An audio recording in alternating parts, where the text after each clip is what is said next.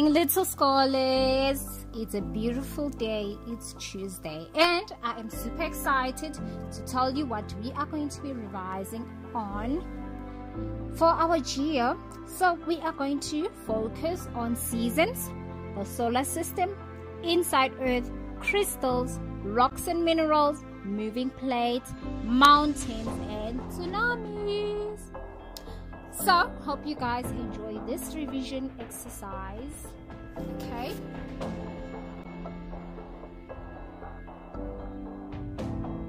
Earth spins as it orbits the sun. However, it does not spin in an upright position but on its axis, tilted. It is this tilt that causes seasons. Over a year, different parts of the Earth will be more closer or further away from the sun, and we will receive less sunlight, giving rise to summers, winters, and wet and dry seasons in the tropics. So what happens in June is that the Earth's northern half faces the sun. It enjoys long, warm summer days when the sun rises high in the sky. So what happens in June is that the north and the south are heated equally. So none of the two receives more or less sunlight. Okay, they are heated equally.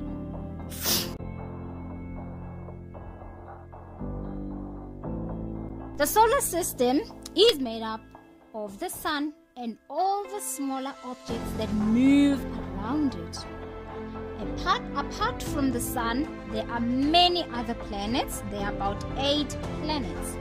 Nearest to the sun are the 4 fairly small rocky planets called Mercury, Venus, Earth, and Mars.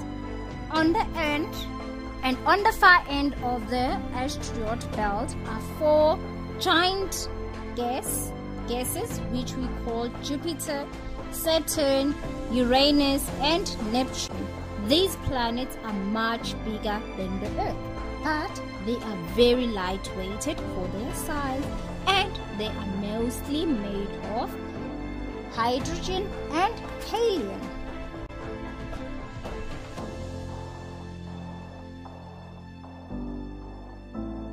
Inside Earth, the Earth's inner core is a huge metal ball, wide and made mainly of iron.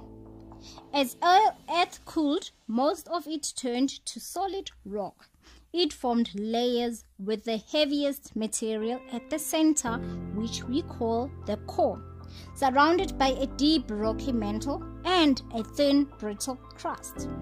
Nuclear reactions inside the planet make rocks much hotter than their normal melting point, but intense pressure keeps the rock solid except for the outer core, which is liquid. So the 4 main parts of the Earth, we've got the crust, the mantle, the outer core, and the inner core.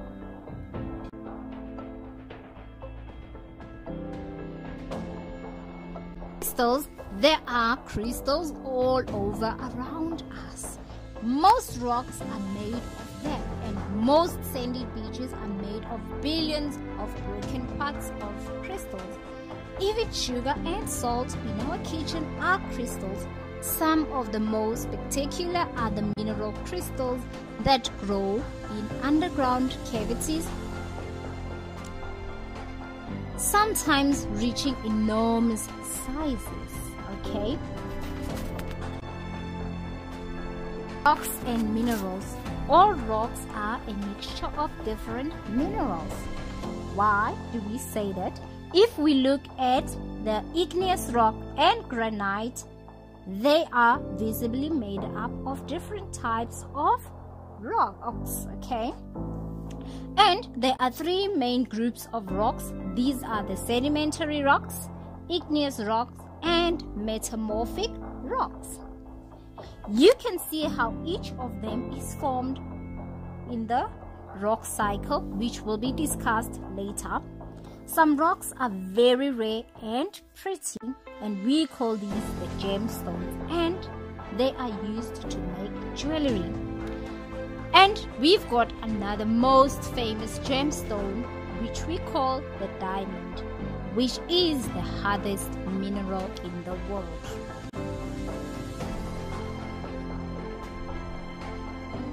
Moving plates. The basic idea behind plate tectonics is that they are constantly moving around. Beneath the surface of the earth, heat rises from the core, which is the inner core, which is at the center of the earth, through mantle rock, which is the next layer. Then it reaches the crust. It comes up slowly, very slowly, but it usually moves at the mantle.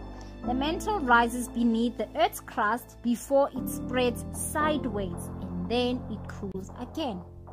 This is a very slow but constant movement that has broken the lithosphere, which includes the crust and the upper mantle, in lots of places, which then divides the earth crust into the tectonic plates. There are major tectonic plates that move that can cause tsunamis, volcanoes, and earthquakes.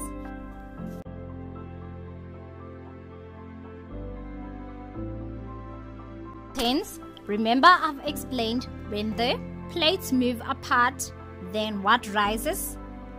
It moves up through the mantle rock and it forms what? A mountain. When tectonic plates smash together below the ground, Earth's crust is made up of multiple tectonic plates.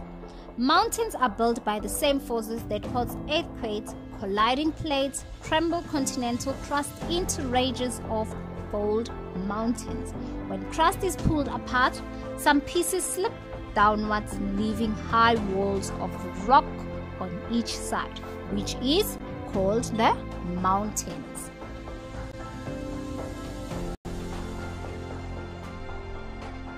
Hurricanes form from a large rotating storm.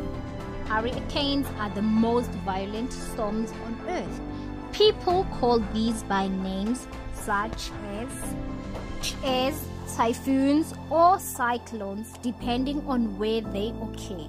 Only tropical cyclones that occur over the Atlantic Ocean are called hurricanes.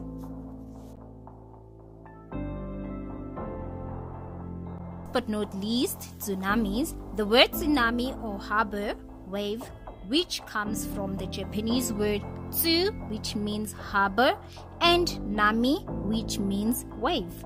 A tsunami is usually a huge amount of ocean wave which gets stronger as they move along. It is caused by pressure in the atmosphere and is mostly likely to occur in the coastal regions.